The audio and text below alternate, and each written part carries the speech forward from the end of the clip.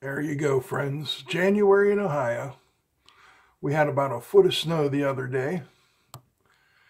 Yesterday it was 45 degrees. Today it's 22 degrees.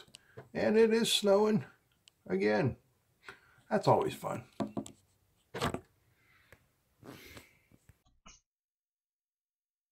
Hey, what's happening, guys? We're back here looking at the simulator again. This is Multisim, a free online simulator from National Instruments. I got comments the last time I did this, I can't get this, I have to pay for it. No, you don't. It's free, it's online. I don't know what you're trying to download. There's nothing to download. You just go to their website. Anyway, what we're going to talk about today is the basic operation of a buck converter circuit and how the ESR of certain components can affect that circuit. The ESR, if you're not familiar, is the equivalent series resistance. We talk about that with inductors and capacitors, devices that do provide resistance, but not as their primary function, like a resistor. Okay? Think about it like this. If your electric circuit is a hose with water flowing through it, anything you put in there is going to impact the flow in some way. Everything's connected. Always remember that. All right. So we start with our basic buck converter circuit here. Down here we just have a simple pulse wave modulated generator on off. And as you can see here, I wrote you set it for 1 volt equals 100%. So we're at about 20%. We are going to buck 24 volts down to 5 volts basically. Okay. So here we have our voltage source, battery, wall wart, lab power supply, whatever, it doesn't matter. But we have a 24 volt voltage source. The positive from that voltage source is going to feed this top rail here, our VCC rail. And on that rail, you are going to find this MOSFET. You are going to find the cathode of this diode. And then going across the rail, you are going to find the inductor. And then crossing the two rails, the positive and the ground, you will find this capacitor, and then you will find our load. So basically what's going to happen is this MOSFET is going to switch this part of the circuit on and off. As it does, a charge is going to build up in the inductor. When the MOSFET switches states, the inductor is going to, the magnetic field in the inductor is going to collapse and is going to squirt its burst of current out, which can be stored in this capacitor to build up until we have enough that we're getting the voltage we want over here, which we'll call 5 volts. So let's start up the simulation. And then I'm going to move in here and split the screen so we can see. First thing we have here is before the inductor, our current, and that is this purple line right here. And you can see it is peaking at about 1.8, well, I'll call it 1.9 amps. It's continually peaking. It charges, it discharges a simple sawtooth wave. Our minimum is 145 milliamps. Next, we have the current after the inductor, and that is the green line. And you can see that is relatively steady at just under an amp. And then we have the voltage here, which is what we want at our load. And that's 4.9, dropping down to maybe 4.8. Then this other line here, you can see is just our PWM signal. So, what can change? What things can change here? Well, first of all, we can change the duty cycle. And this is what you're controlling if you have one of those little buck modules and it has a trimmer potentiometer on it. So we're at about 20%. Let's take it up to, let's say, right around 50% and see what happens there. So now at 50%, you can see our marked space is pretty much on. Our current before the inductor now is almost 4 amps, and our current after the inductor is 2.5 amps. And our voltage is off the chart here because it is up to 12 volts. So what happens if you turn this thing fully on? Nothing. You get what you put in, you get out. And what happens if you turn it fully off? Basically zero. You just simply switched it off. 240 microvolts. So let's put it back where we want it. Right, so we get just about 5 volts on our output. Come on, there we go. So that's one thing you could change that would make an impact. Well, what's the next thing? Well, the inductor. The inductor is what is storing and putting out your current. So we're at 22 microhenries. Let's take it down to, say, 10 microhenries. Now you see our voltage has climbed, and our voltage is really oscillating now. Our current before the inductor is now at 3.5 amps. Our current after the inductor has remained pretty steady. What happens if we take it way up? Well, it's kind of gotten better, hasn't it? We've really improved our voltage. It is very steady. We're looking at 4.9 on the highest part and 4.9067 on the lowest part, 4.9173. So that is really nice. That's nice and steady. Let's put it back somewhere about halfway. I know we were at 22. We'll leave it at,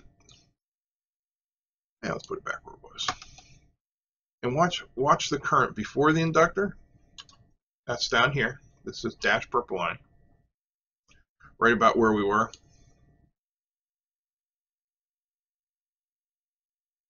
And if we increase that, look at that now, 100 microhenries. Our current before the inductor is maxing out at 1.17 amps, minimum 0.729 amp. So why wouldn't you just throw in the highest value you have? Well, because everything affects everything else. And this is a very careful balancing act if you're trying to do this, you know, in a production environment. All right, so the next thing in line, don't worry about these yet. These are our modeled ESRs, the equivalent series resistance of the inductor and the equivalent series resistance of the capacitor. So let's change our capacitor. 29.5 microfarad, in my opinion, is quite low. So let's take it up to, let's make it 100 microfarad. Well, what has that done? Just watch our voltage line here. Do you see anything appreciable happening? No. But once we drop down below, where are we at, 22? Once we drop down below that, whoa, look at that ripple. Maddening, huh? And now look at our voltage up here. It's just all over the place.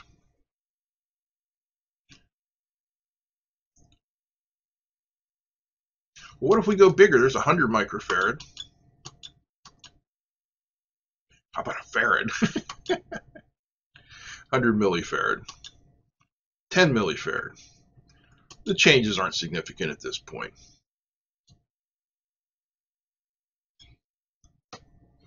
Let's put it about 100 microfarad. That's what I like.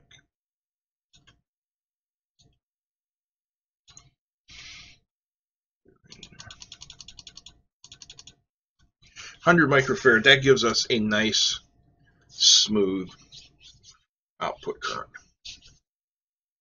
So next up, we have our load. What happens if we change the load?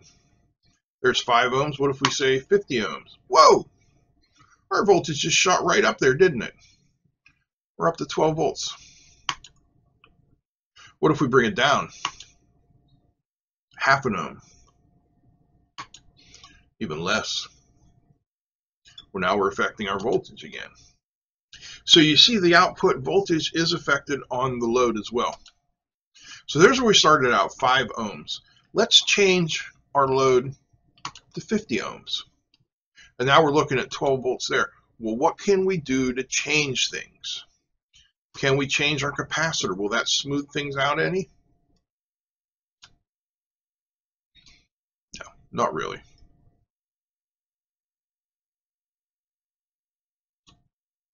Let me get this back where it was.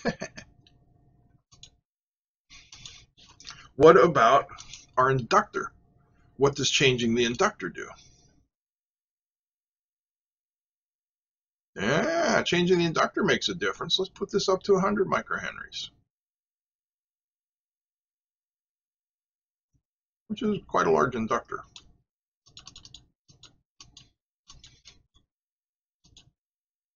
So 100 microhenries, our voltage is now at 6.6, a little too much. You know, we don't want that much. Well, what if we don't want to go that way. We adjust our PWM.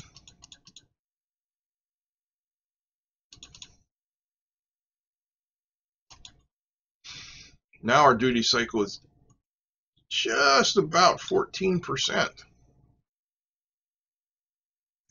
Or 4.94. Let's take it up just a little bit. 15%. 15% is just about perfect for what we want there. Our current before the inductor is quite low, 283 milliamps. Our current after the inductor, 102 milliamps. Now this is starting to look like something that would be viable. Less current equals less heat. You know, heat is bad, unless you're making a heater. So what if our load changes now? What if we go back down to 5? Whoa, well, we've lost some of our voltage. What if it goes up? 50. 100 ohms. See, everything is very dependent.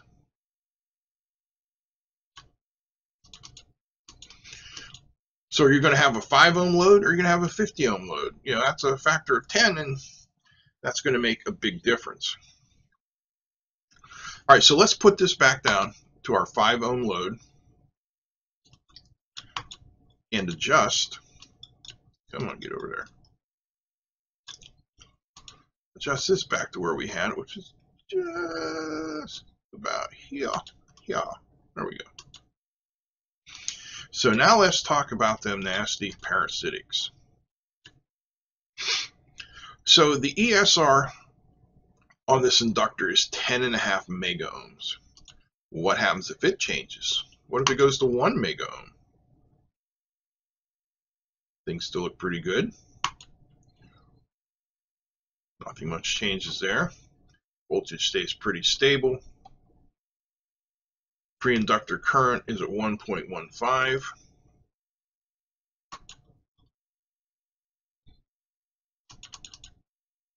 So we completely take that out of the question. Not much has changed.